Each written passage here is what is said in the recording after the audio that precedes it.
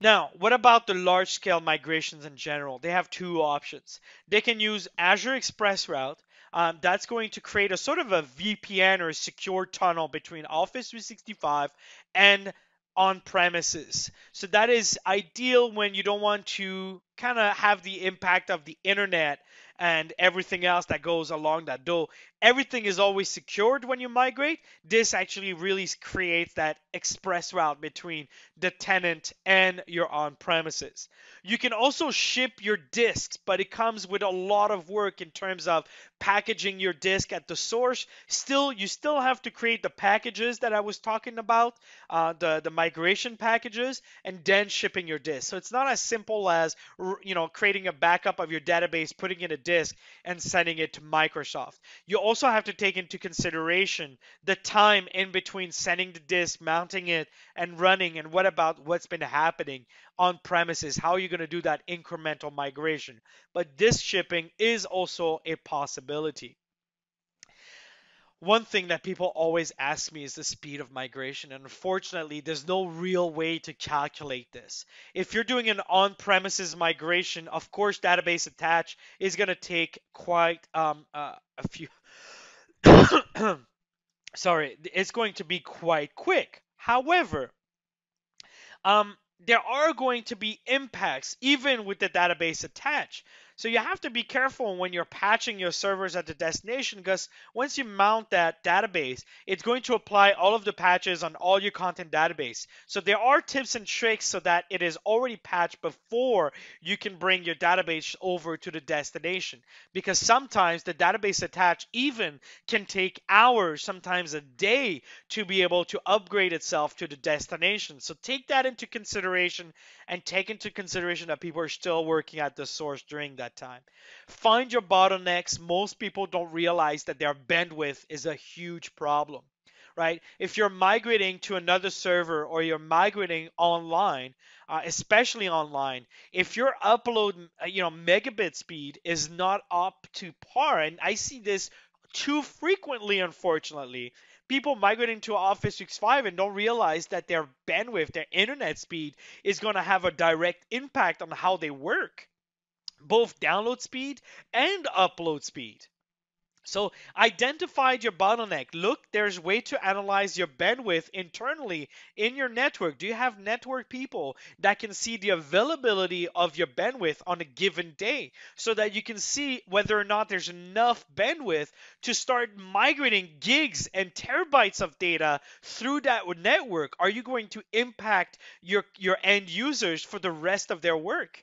Or should you plan it during the weekend where you have more available bandwidth, or evenings, right? Or just improved an overall network internally.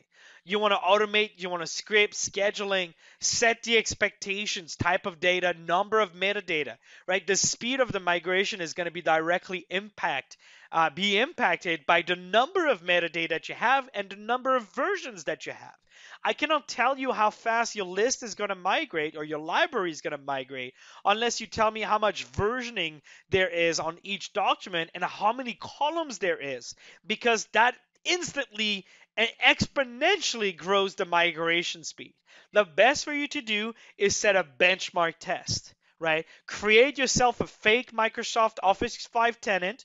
If you're a Microsoft partner, there's I think it's MicrosoftOffice.com, where you can create or generate a fake environment for Office 365 and test your migration speed with the data that you have currently, the number of columns, the versioning, so you can set speed expectations for the overall migration, because you'll always want to set milestones for all of this. Make sure you identify your migration waves and the schedules, what I was just talking about, to minimize the read-only time.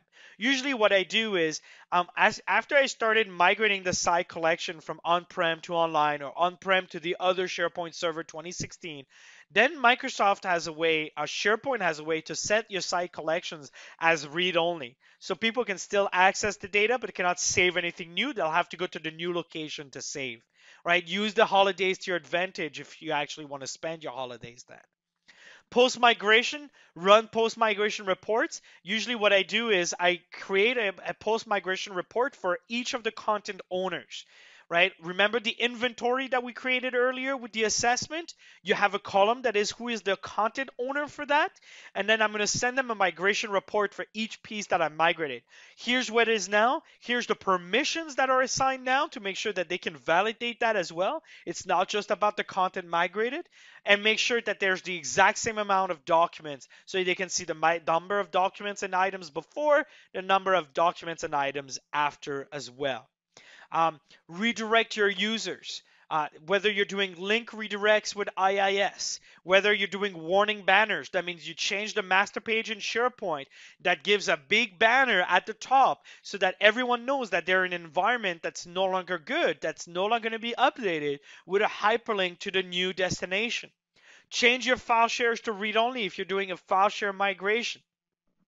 Source read-only with a link or visual to the new location. Communication. Make sure that there's a hard stop deadline. If you said that you're going to be done by this date, you're done by this date.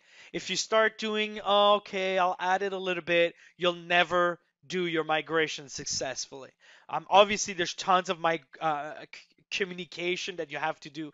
Here's my tip. Pretend that you're in a mall and you're the owner of this coffee shop or you have your own little store in the mall. This is your existing SharePoint server, and you want to migrate to the destination. You want to go to another store. You're moving in the mall. You're going to another location because it's bigger, because it's better located, because of X amount of things. This is why you're going to the next version of SharePoint. Think of everything that you would do for your store in the mall. Would you overnight close down your shop and open up somewhere else and hopefully the customers would know where it is? No, you've seen this many times. There's tons of announcements before. We're going to move soon. When you're building at the new location, you put a sign up, coming soon, and it's going to be better because of this, because of that, because of this, right? You're going to have influencers, right? The person at the cashier that's going to tell you, hey, here's a coupon. When we go to the new destination, you'll get 25% off. Things like this to spread the message, to communicate. So pretend that you're a store in a mall that's going to a new location in the mall.